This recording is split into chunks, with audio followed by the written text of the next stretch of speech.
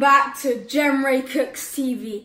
Today, on the last episode of my birthday series, I'm going to be making some nachos. Let's go into it.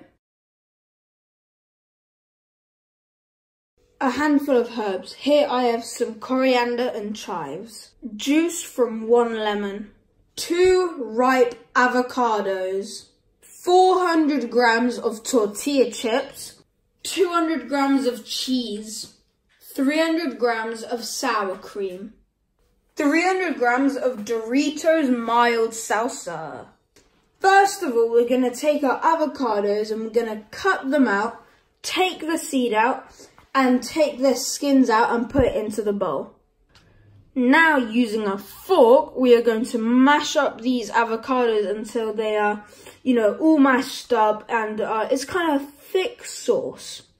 I have mashed up all of my avocado and now I'm going to cut these herbs into small pieces, just chop it up with this knife, and then we can add that into our guacamole with our lemon juice, salt and pepper.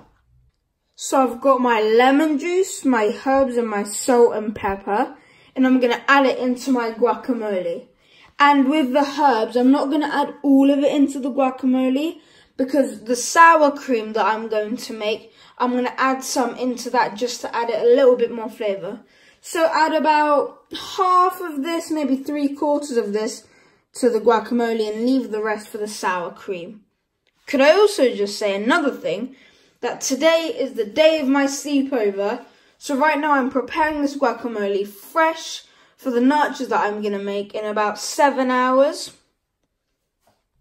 Now that my guacamole is finished, I'm just going to pop it into the fridge to refrigerate so it can be nice to be able to be served in my sleepover. The sour cream is actually going to be very easy to make. Basically, what we're going to do is we're going to add these herbs into this container where the sour cream is with some pepper and salt and just mix it with a spoon. So we're going to keep it in this container and then I'll refrigerate it ready for the nachos. We're going to head on to the cheese. The cheese grating is pretty straightforward. We're just going to grate the cheese.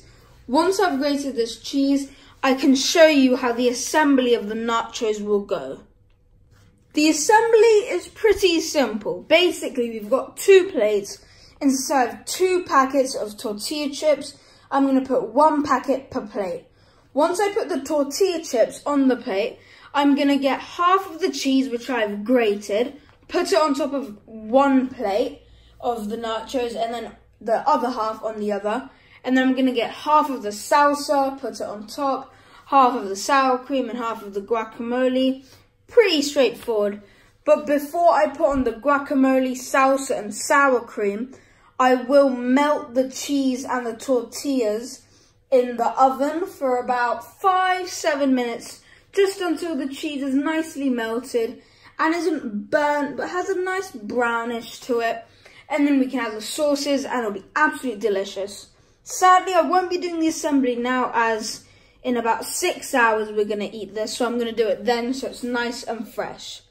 Remember to like, subscribe, turn on the bell notification, and remember, keep on cooking!